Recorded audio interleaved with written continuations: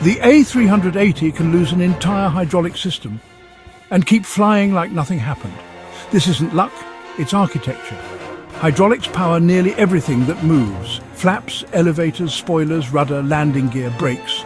Most jets run on two systems. Lose one, that's an emergency. But the A380, it has three: green, yellow, blue, three completely separate hydraulic systems. They don't just share the workload, they back each other up. If one fails, the others take over. No drama, no delay. And Airbus didn't stop there. They added electrically powered actuators on key surfaces.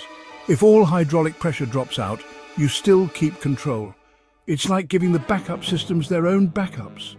Lose a system mid-flight? The plane reroutes power automatically. No sharp movements, no degraded handling. To the pilots, it's just a checklist item. To you, you'll never know it happened. This is why the A380 isn't just big, it's brilliant.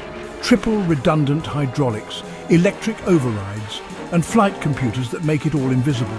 So if a system fails at 35,000 feet, this aircraft keeps flying like it didn't even notice.